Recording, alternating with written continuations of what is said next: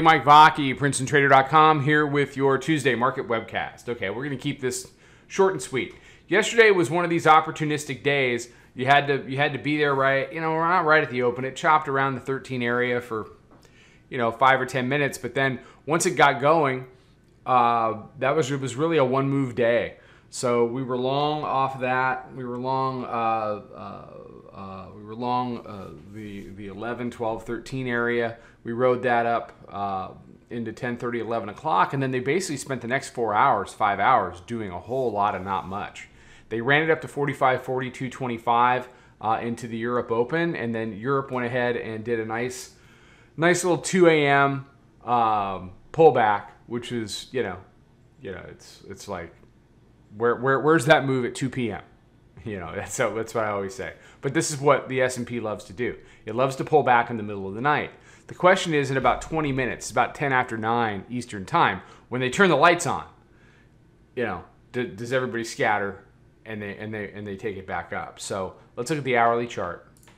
So we talked about the very tight bands yesterday into the open. They ran it up, and then you can see they shelved it yesterday. They pulled it back a little bit into the close, but it was 4 hours of literally nothing. Little bit of a pullback into 25 and up to 42, and we're below the hourly midband now. So hourly midband's up at 30. Proprietary moving average is at 28. VWAP's at 29. 5-minute mid is about 22, and that coincides with the daily pivot. We'll see where we are. It's traded as low as 45.16. I'm very curious to see what 26 to 30 does on a retest from down below. Does it hold? Is it going to roll over? What are we going to do? That's the key area for me is 30. If they make a lower low, then it starts to open up where they took it from yesterday morning, which was right around the 10.5, call it 08.5 to 10.5 area. There's some support down there. Below that, you got the roundy at 4,500. What do the bulls want to do? Well, they want to hold it here. They want to get back above 30 and try to push back towards those highs.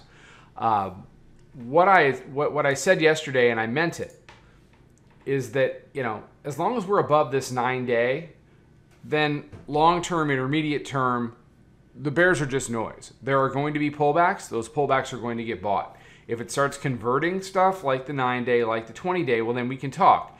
But the last 4 or 5 times we've done that,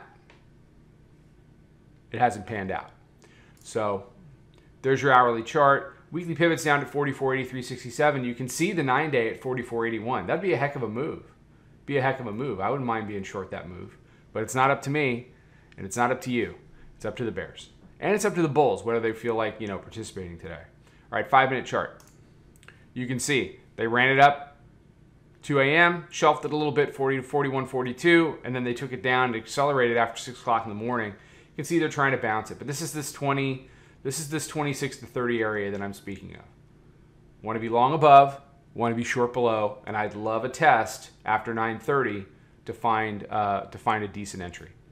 All right, that's all I got. Everybody have a fantastic day. Be safe, be healthy, take care. Trading well, join the Facebook group, join the room, come trade this stuff with us.